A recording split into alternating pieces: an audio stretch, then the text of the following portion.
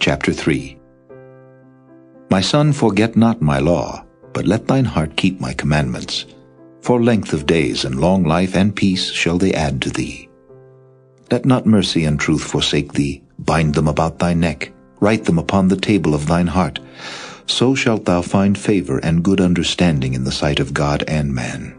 Trust in the Lord with all thine heart, and lean not unto thine own understanding.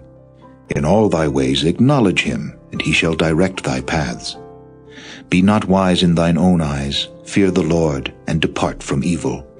It shall be health to thy navel, and marrow to thy bones. Honor the Lord with thy substance, and with the firstfruits of all thine increase.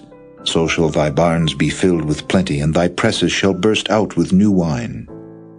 My son, despise not the chastening of the Lord, neither be weary of his correction. For whom the Lord loveth he correcteth, even as a father the son in whom he delighteth. Happy is the man that findeth wisdom, and the man that getteth understanding. For the merchandise of it is better than the merchandise of silver, and the gain thereof than fine gold.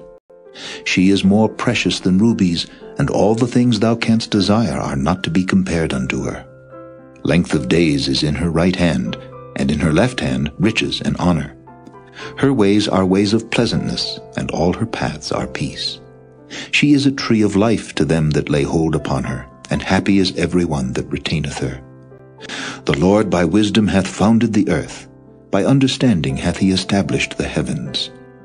By his knowledge the depths are broken up, and the clouds drop down the dew. My son, let not them depart from thine eyes. Keep sound wisdom and discretion. So shall they be life unto thy soul, and grace to thy neck. Then shalt thou walk in thy way safely, and thy foot shall not stumble. When thou liest down, thou shalt not be afraid. Yea, thou shalt lie down, and thy sleep shall be sweet. Be not afraid of sudden fear, neither of the desolation of the wicked when it cometh. For the Lord shall be thy confidence, and shall keep thy foot from being taken. Withhold not good from them to whom it is due, when it is in the power of thine hand to do it. Say not unto thy neighbor, Go and come again, and tomorrow I will give, when thou hast it by thee. Devise not evil against thy neighbor, seeing he dwelleth securely by thee.